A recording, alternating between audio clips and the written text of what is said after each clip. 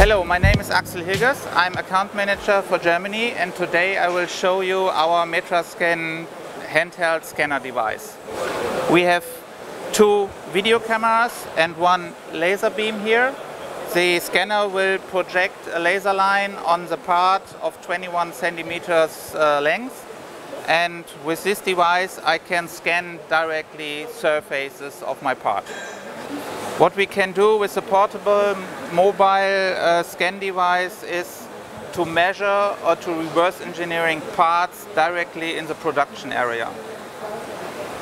So with the camera device and the laser scanner we are possible to scan moving parts. So the camera device, our C-track, will collect alignment points on the part, and during the part is moving we can scan it without lose accuracy. The idea is that the two cameras are analyzing the laser beam on the part, and the positioning system of the scanner is done by our C-track. It's a dual camera device to make the position of the scanner. When I start the scanning process, you see a laser beam on the surface of the part, and then I can move the scanner to collect data from my part. And the biggest benefit we have with this device is that I can move the part during I scan the surface.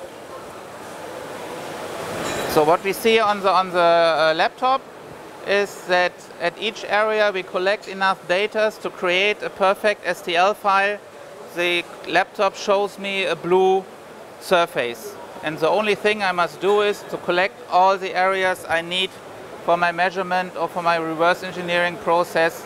The positioning system of our scan system, during the scan process we use reflective targets, and we can use rotating targets, so I can move my part and hold the target in the right direction to our camera device.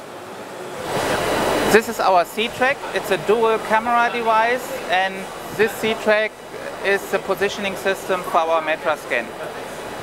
The field of view is 7.8 cubic meters, and in this field of view the Metrascan has an accuracy of 85 microns.